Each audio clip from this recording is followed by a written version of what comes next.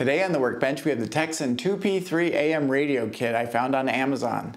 I've always wanted to learn IF alignment and thought building a complete radio would help me start the journey. I think that might be Chairman Mao.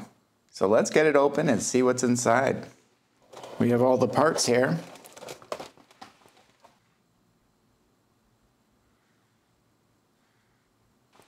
A box to hold the finished radio, and the instructions. The instructions fold out into a giant coffee table sized document, which makes it difficult to use on the workbench. They recommend building one section at a time, moving right to left. The first step is to break off this little daughter board that holds the volume control. All right, now let's get this in a safe place. I've mounted the circuit board on this holder. It brings everything closer to the eyes and makes it easy to flip back and forth. Let's start with R12, the first component on the top left of the audio amplifier section. And let's get C14 in next. C14, the shaded area is negative, so it goes in like this. This full build is a long video, so I put in chapter markers so you can skip to the parts that are most helpful to you.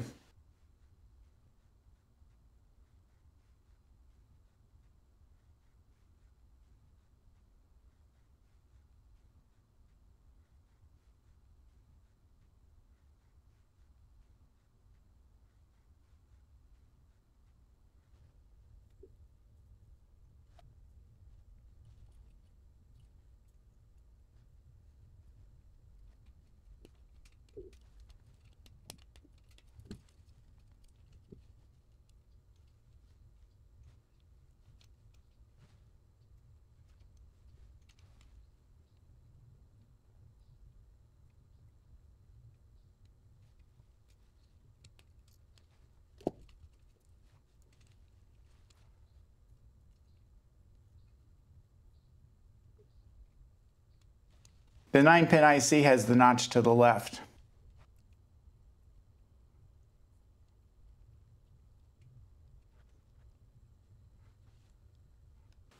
All right, that should be it for the audio amplifier section. I'm going to put the battery and speaker in last. Now we're moving on to the detector portion. Let's start with C15.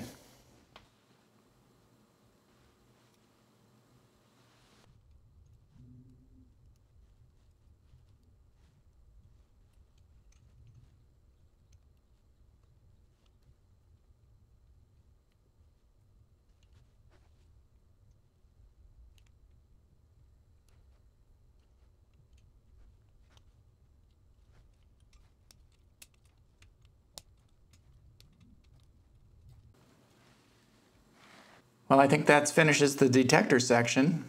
Now moving on to the second IF amp. Again, let's start at the top, this time with R8.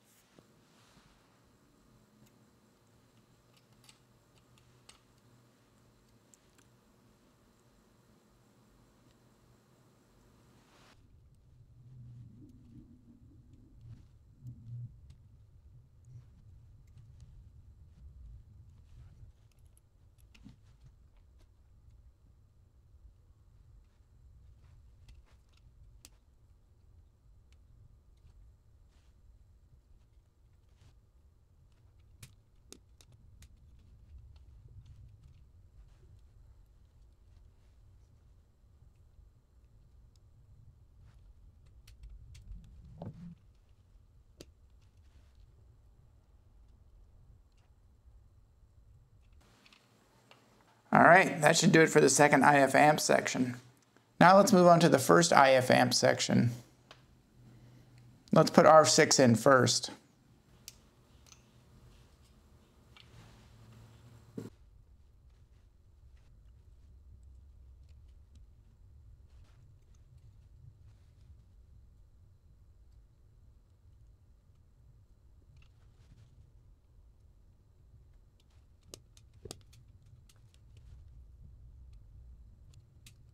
Orange silicone putty can be helpful to hold components in place.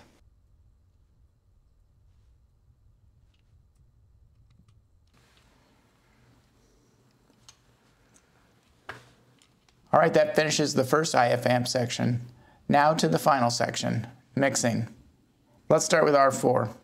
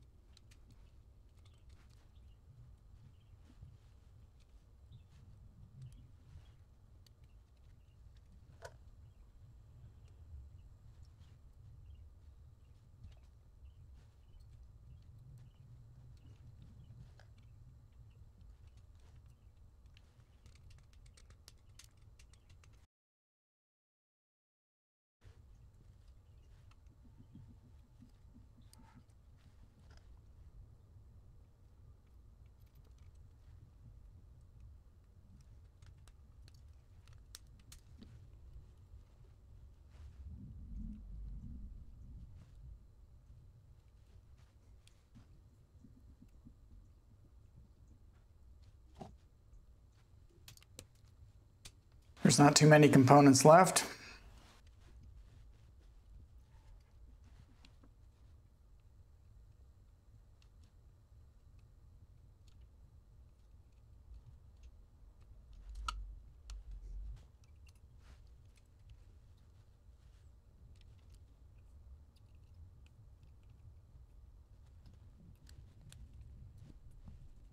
All right, it looks like we have all the components in place. Let's get the battery on.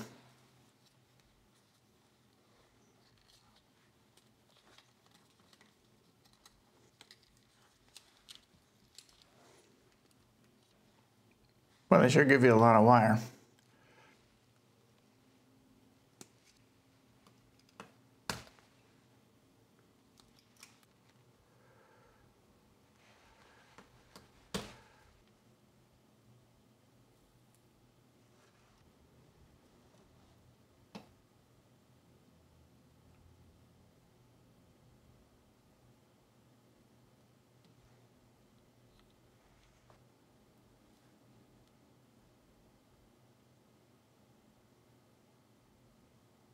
Now let's get this battery box attached.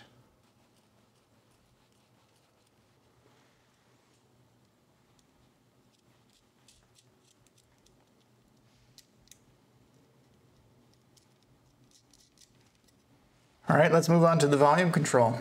It's done in 2 steps. First step is to attach the volume control to the daughter board. Then we get the 3 leads soldered in.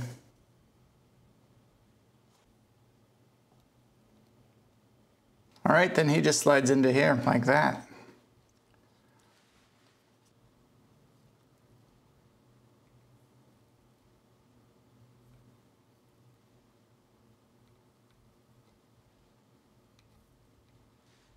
Okay, that should do.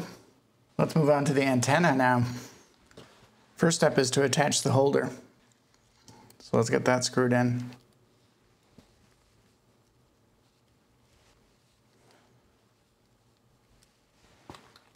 So these antenna wires are very delicate.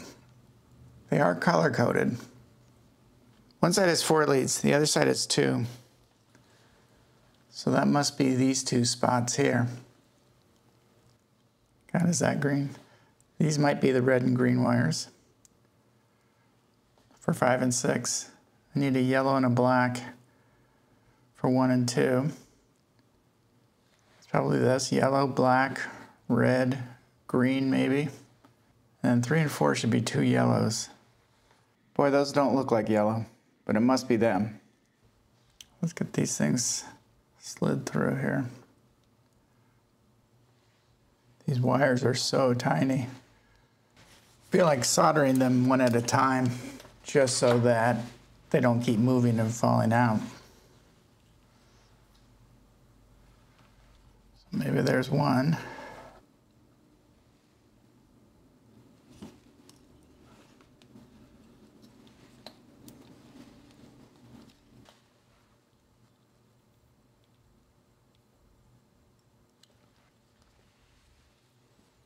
Number 2 is supposed to be a black wire.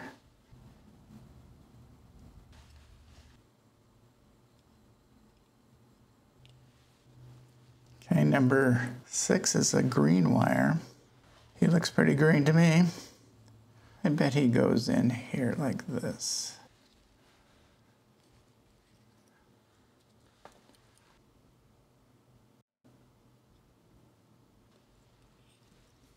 Number 5 is a red wire.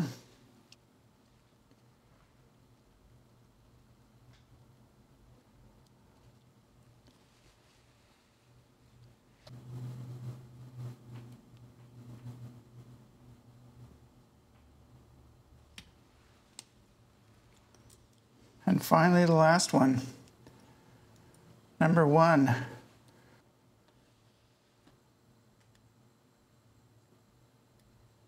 Well, I guess I have the antenna attached. Now let's move on to the final step, which is to get the speaker on.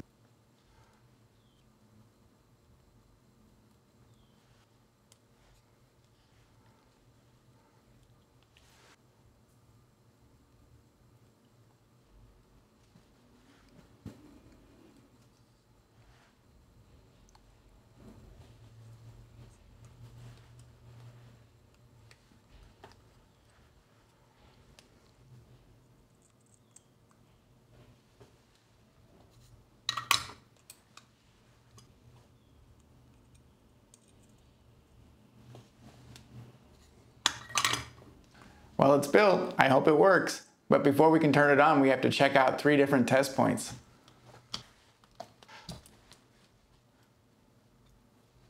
There's 3 test points where they want us to check the current on before we finish the radio. This is IC1.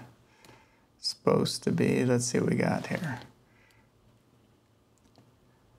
0.36, and they're looking for something between 0.3 and 0.6. So I guess that's good. All right, IC2 is right here. They want something between 0.3 and 0.6. Well, that's right in the middle. That's good. And finally, IC3, which is down here. They want something between 0.5 and 0.1. 0.5 and 1. 0.63. That's between 0.5 and 1. So the radio seems to be working correctly. So now we have to bridge these gaps that were put in to test the current. I cut off an old lead here to help this guy move along a little bit.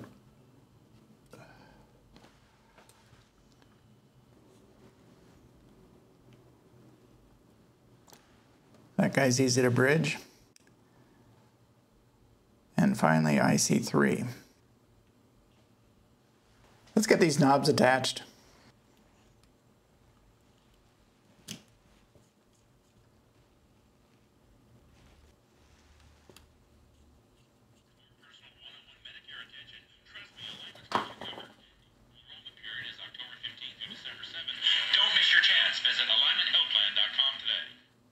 Wow, no alignment and we got noise.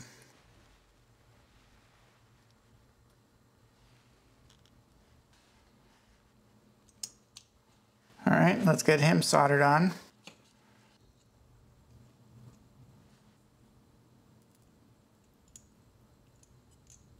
Let's attach the post.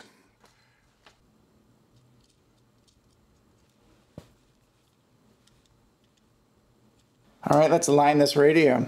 I rotated the station dial below 530, and I'm putting in a 455 kilohertz signal.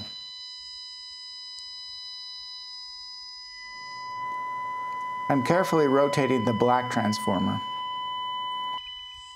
and then switching to the yellow.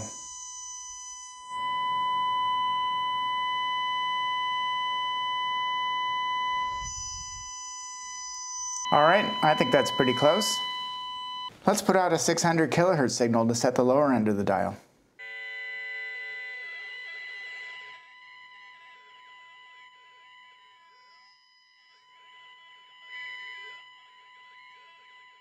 Hopefully that's it. All right, let's get the high end set. Let's put the dial on around 1400. Maybe there.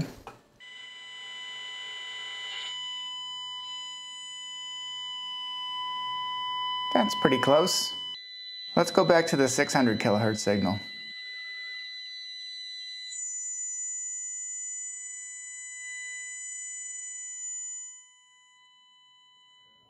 That looks right. I think the radio is officially aligned.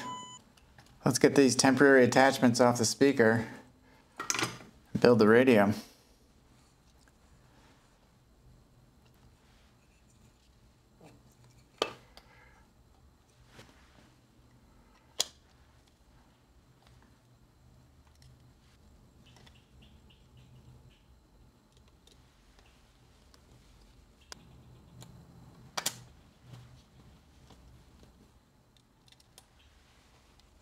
Let's get these speaker wires reattached in a way that doesn't melt anything on the case.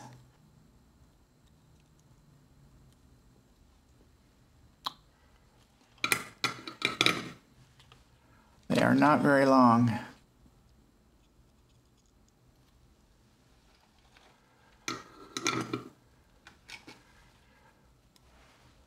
All right.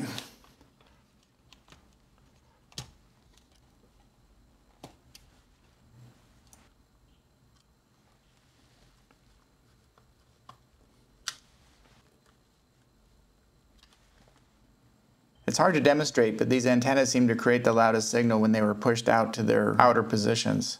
It says to fix it with wax. I have this birthday candle and an old soldering iron tip. Wonder if that's going to work.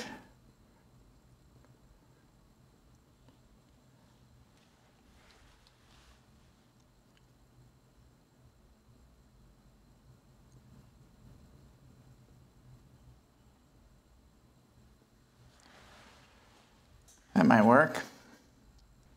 All right, let's get the back on.